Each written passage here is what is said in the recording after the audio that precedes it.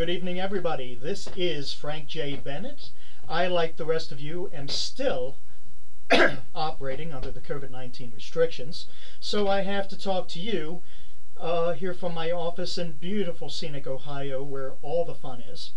I am the author of Encounter with the Aberdeen Wildman, a true story, in which I detail my own personal encounters with strange and bizarre beings and creatures from my youth. And among the things I encountered were the topic of this week's discussion, UFOs.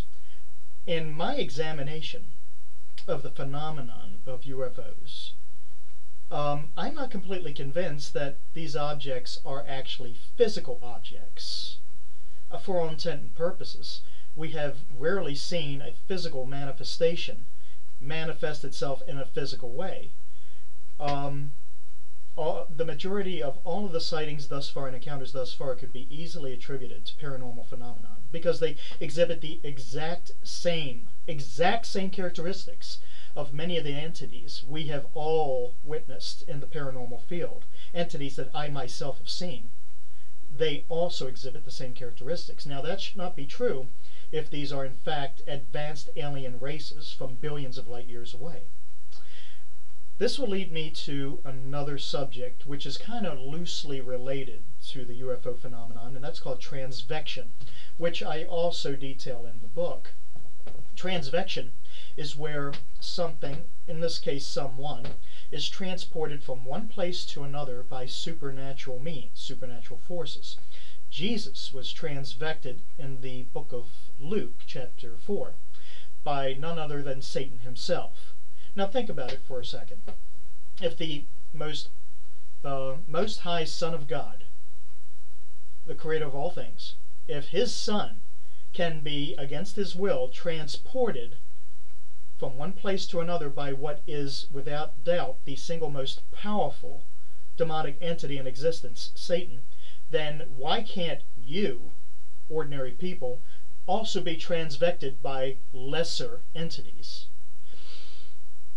This is how I explain alien abduction, and my apologies to all of those out there who may be taking offense and who suffered through horrific situations regarding this. But you see, if you examine many of the alien abduction scenarios, and I have compared them against many at-home hauntings and the abuses they carry out, I find a great deal of similarities. Remember that the spirits work to deceive, and just because they're showing a lot of bells and whistles does not necessarily mean they're not evil, advanced entities.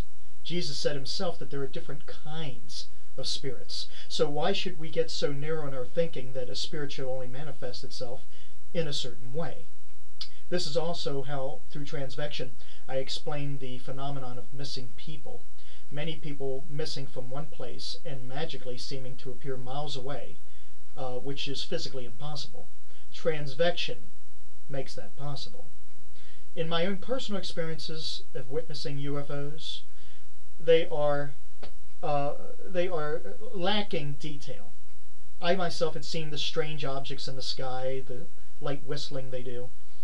Many of them are silent lights that just simply move very quickly. One of them, like I said, in the mid-70s, knocked me on my butt. And it happened so fast, I'm not even sure how it happened. All I know is that these operate beyond the realm of physical laws.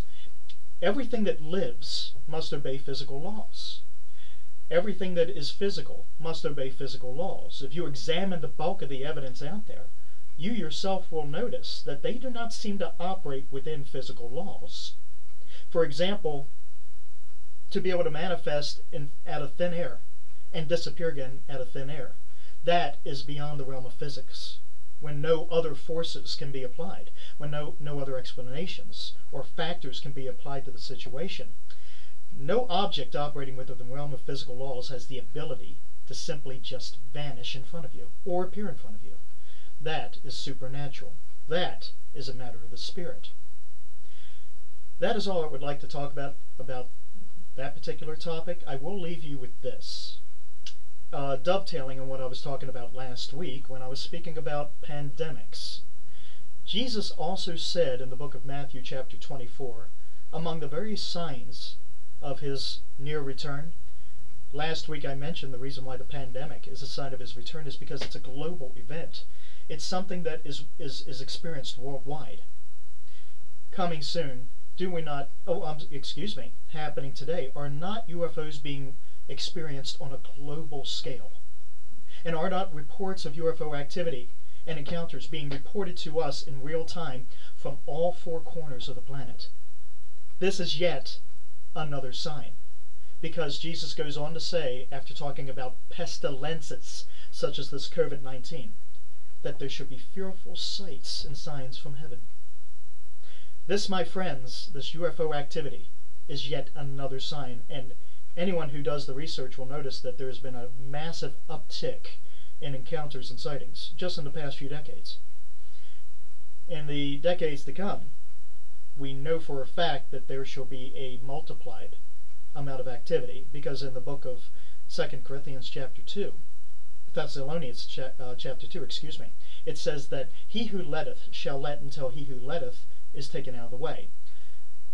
That term letteth means restraint, and it's talking about the Holy Spirit. The Holy Spirit is what restricts and inhibits spirit activity on the planet, good and evil. And once that is taken out of the way by the living God, then spirits, both good and evil, shall have free and unfettered access to the earth and all that dwell on it. That includes the spirits that we see in the sky, and the strange and bizarre and even frightening things we see in the sky.